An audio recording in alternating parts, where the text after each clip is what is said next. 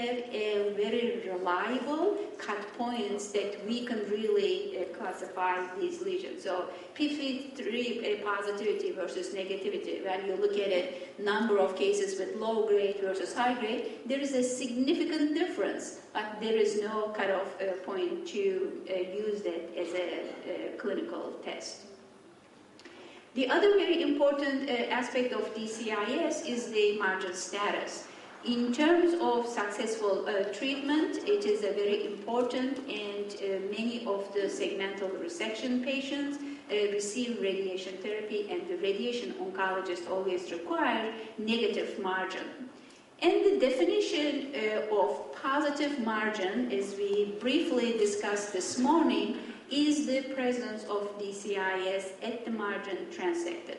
And in terms of negative margin, it has not been well established. So we would like to see some tissue between DCIS and the inked surface of the tissue, but is it a 1 millimeter, 2 millimeters, couple millimeters? It's really is not well established.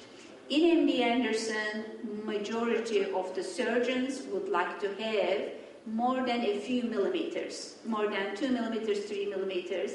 And again, based on the patient's presentation, like how the lesion is close to the nipple, or what size the breast is, and this sort of thing, even a few millimeter margin, meaning that 1 millimeter margin, is acceptable by surgeons. And especially with the new approach to invasive carcinoma and margin, the definition of invasive carcinoma margins is, no tumor on tumor. Many of the surgeons started to applying that to DCIS, really without having data on that. Very important concept on DCIS, which is not that frequent for invasive carcinoma, is the lesions having skipped areas in the duct system.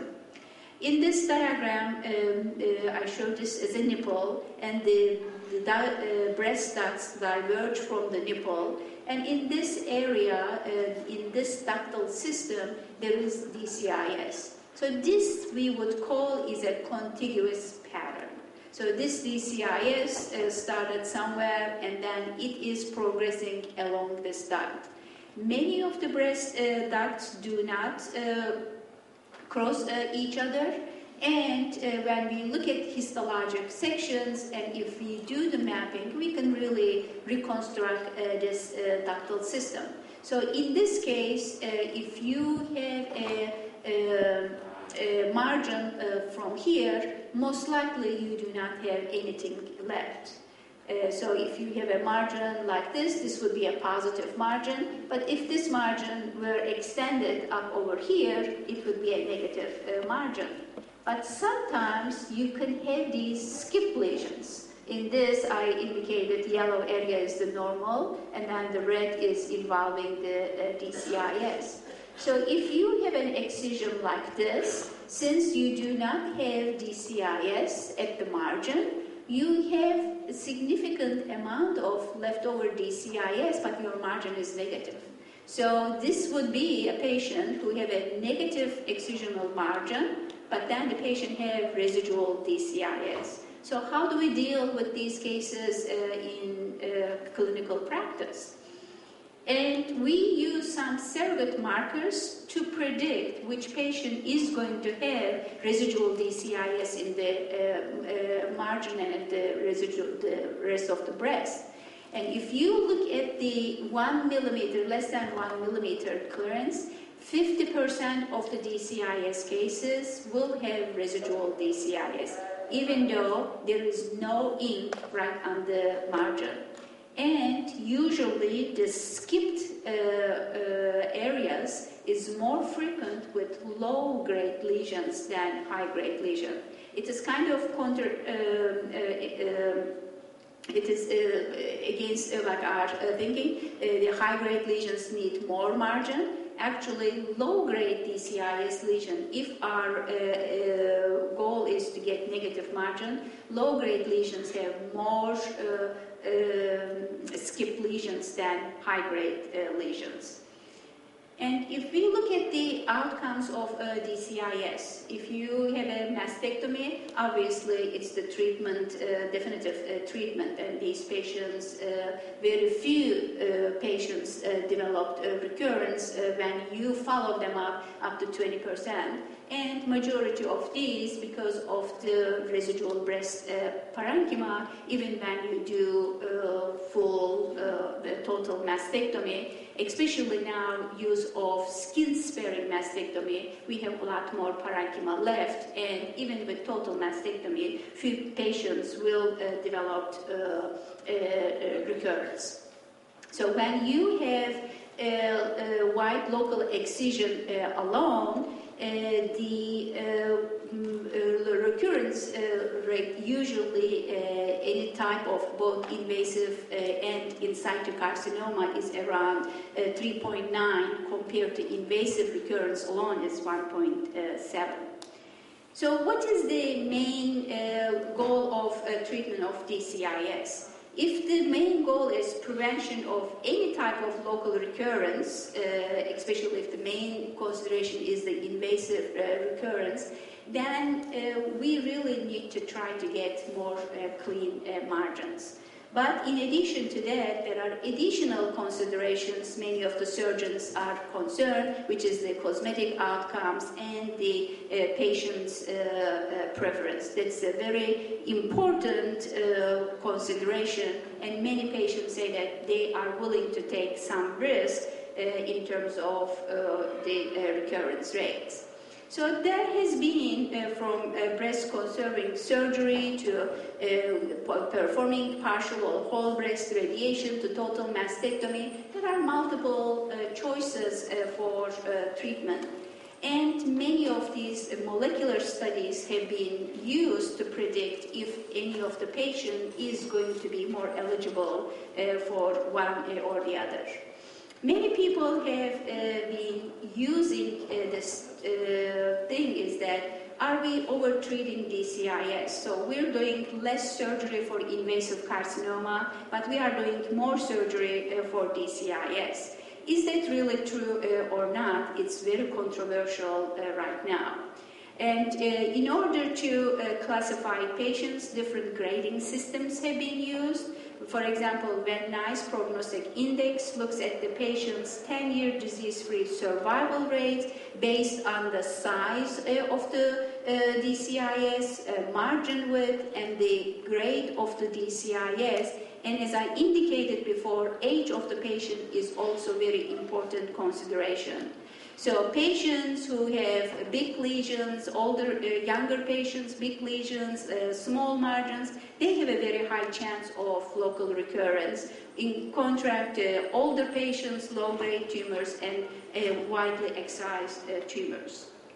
And there are multiple factors looking at the biology of DCIS and looking at different parameters. And one of the things that we know that endocrine therapy after diagnosis of DCIS is very effective, both decreasing ipsilateral and contralateral breast carcinoma events.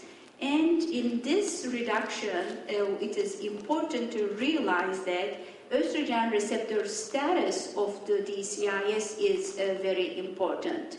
Patients who receive hormonal therapy after diagnosis of DCIS, the patients respond is the patients who have estrogen receptor DCIS. So the reduction rate is like 50% only for those patients who have ER-positive tumor. So that's the reason when we make a diagnosis of DCIS, we have to perform estrogen receptor. So there are many ongoing clinical trials in the United States looking at giving estrogen receptor positivity and giving hormonal therapy prior to surgery to see if we can actually prevent progression to invasive carcinoma. So I'm going to very briefly mention these studies because these are ongoing studies, and they all show that giving preoperatively the DCIS, we can really reduce the proliferation and increase the immunogenic effect of the treatment. So this is a new concept to give estrogen receptor positive DCIS neoadjuvant hormonal therapy, and we need to wait for the results. The other important aspect of DCIS is that based on the grade of DCIS, HER2 expression can be up to 50 to 60% high-grade DCIS. And many people have looked at giving Herceptin as a blockage of progression from in situ carcinoma to invasive carcinoma.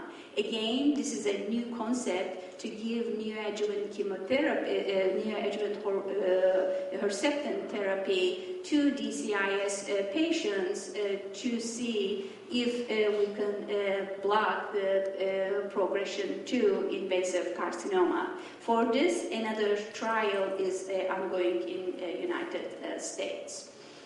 And the other use of Herceptin trials in the DCIS is that Herceptin is given as a radiosensitizer to DCIS. So if your surgeons or medical oncologists would ask you to HER2 on DCIS, you really have to ask the question, is the patient is on clinical trial? Because at this point, out of clinical trial, we do not perform this, but there are ongoing clinical trials, and some of these clinical trials are international trials that your surgeons or medical oncologists are participating in it. Then yes, we do HER2 evaluation on DCIS. So in terms of recommendations of the risk stratification models of patients with DCIS, there are some studies looking at active surveillance alone, local excision alone, local excision with radiation therapy, and mastectomy. Yes, we can use biomarkers to predict which patient is going to predict, but right now in clinical practice, none of these biomarkers is 100%. And still, the size of DCIS, margin status, grade are the main factors that we base on our diagnosis. Thank you very much for your attention.